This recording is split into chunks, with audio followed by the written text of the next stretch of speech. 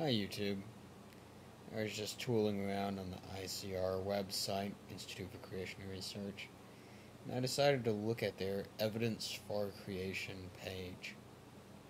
It's a fun little page. It has evidence for nothing.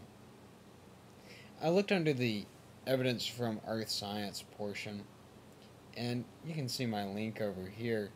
I was looking at a particular article on how diamonds are evidence for a younger Earth. This is one of the rare cases where you find creationists who actually did an experiment. What they did was to take various materials and do carbon-14 dating on them. Carbon-14 dating is generally considered the least reliable method of dating in the earth sciences. If you want a reliable date, you use Potassium-Argon, you use uranium-lead, you use rubidium-strontium. But carbon-14, it's weak. It doesn't go back very far. It's easily contaminated. It has problems that other systems don't.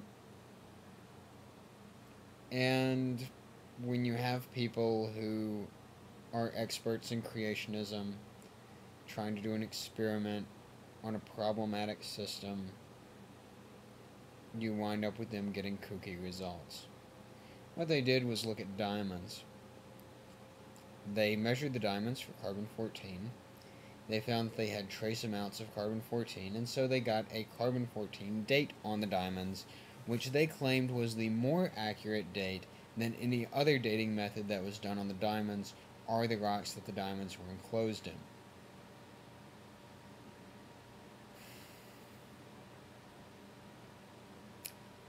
It's baffling to me how these people can do this.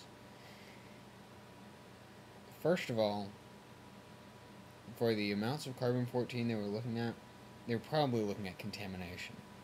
It's probably trace contamination from other samples. But just to give them the experimental benefit of the doubt, it's reasonable to think that you would have late-stage contamination of the diamonds after they reach the surface. So you have a diamond reach the surface, conceivably within the last 100,000 years. They didn't say where their diamonds came from, or I could go look that up. They simply noted the discrepancy. You have the diamonds come up, they interact with the atmosphere, the outer layer gets some contamination. You do an analysis on the entire diamond, and you see that little bit of contamination on the outer rim. So either you have contamination of the diamond when it reached the surface, or you have contamination in the lab, depending on how they did it. It's really meaningless. And it's a great example, too, of how creationist logic works. You have an experiment that shows trace amounts of carbon-14 in diamonds. It's not that surprising. It's not that big a deal. It's an interesting curiosity, but nobody would use carbon-14 dating on diamonds, even if the diamonds came up 400 years ago. There would be no point, because of their source deep in the mantle.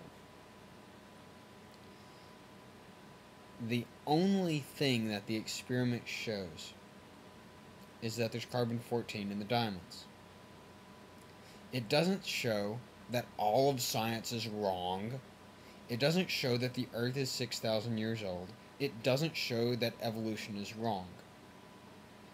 More importantly, it doesn't show that the Earth was created suddenly, and it doesn't show that the Earth was created 6,000 years ago.